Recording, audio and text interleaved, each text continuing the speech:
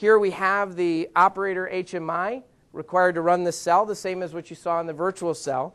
And a key aspect to commissioning is what we call diagnostics. Diagnostics is the screens that are presented to the operator presenting the information in a correct way so that the operator knows how to operate the cells. So one of the modes that will work in here is called manual mode. I've turned the key, the tool or the cell is now in manual mode, and I am able to now drive the tool using the actual hardware here. So I'm going to hold down this button here, and you will see that it actually drives the clamps closed. So now, turning the key to manual, holding the button down, I can actually cause the clamps to close, triggering the valving that's required to close the clamps. As the operator here, I can see that with the clamps closed, the tool is not ready for load, meaning I couldn't walk up and try to load a part into the fixture because the clamps are closed and obviously would be in the way.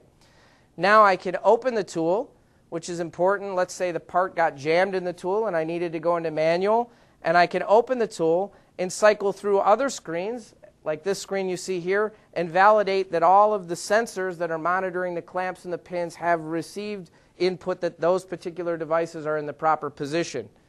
However, before I can reload, I will need to re-extend the pins, and again, cycling this button here, the tool is now ready to load. So I'm presented with the correct information, and the behavior of my fixture, okay, is correct.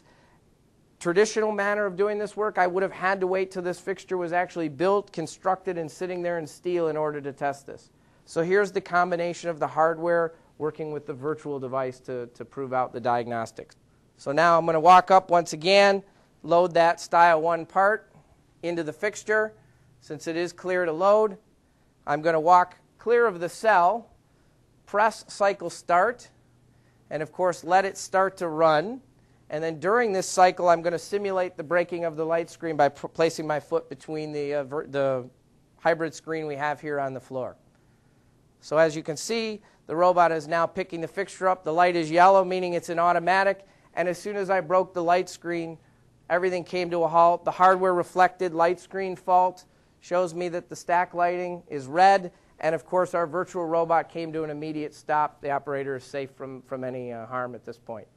So for this scenario, we're going to use a virtual safety device to trigger the fault condition. So on the far side of this particular cell, we have a safety gate. We'll rotate all the way around. Okay, we're going to start the load just as we did before. Okay, and this time I'm on the far side, so we'll just load it virtually here.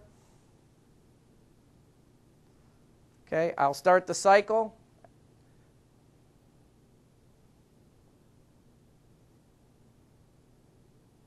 And from here, once we get into the major move here so you can see it, we'll open the safety gate during the cycle, therefore triggering an unsafe condition. So virtual device triggering the emergency stop, and in the other hand, we had the hardware triggering the emergency stop. We have a fully validated set of logic here for the behavior of the cell, the operator diagnostics, and even the safety conditions that need to be covered as